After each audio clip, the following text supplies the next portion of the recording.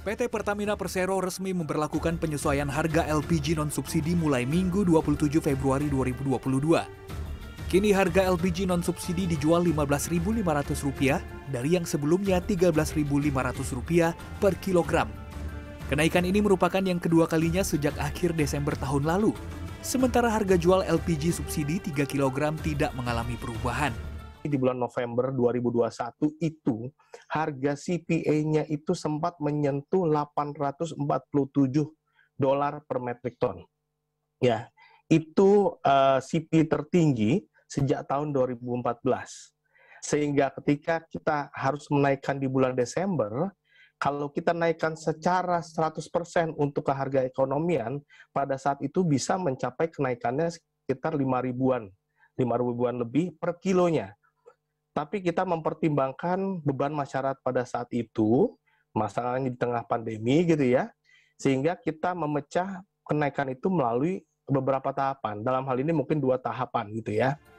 Menanggapi kenaikan harga ini, Ujang yang merupakan pengguna LPG non-subsidi mengaku keberatan. Minyak goreng mah udah mahal kosong lagi, jarang lagi. Mending mahal kalau ada, udah mahal nggak ada lagi. Kalau bisa ya pemerintah tolong dah diturunin kalau bisa sebaik mungkin gitu, maksudnya untuk pemerintah.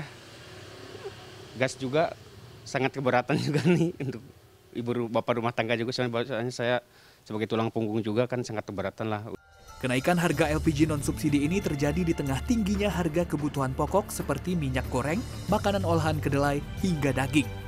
Menurut Direktur Eksekutif Institute for Development of Economic and Finance, Tauhid Ahmad, kenaikan harga bahan pokok lebih didominasi pengaruh eksternal, yaitu meningkatnya permintaan seiring pemulihan ekonomi dunia. Hal itu juga dipengaruhi oleh kondisi domestik yang rentan terhadap kenaikan harga komoditas dunia.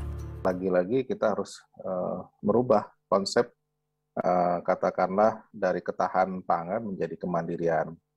Kalau ketahanan pangan itu tidak peduli dia dari impor dan sebagainya, ya, tetapi kalau kemandirian ada perspektif katakanlah produksi dalam negeri menjadi prioritas untuk dikedepankan termasuk penggunaannya begitu.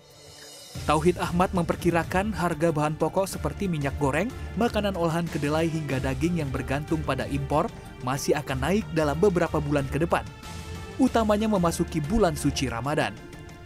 Bram Sinulinga, Yudhistira Satria, Jakarta.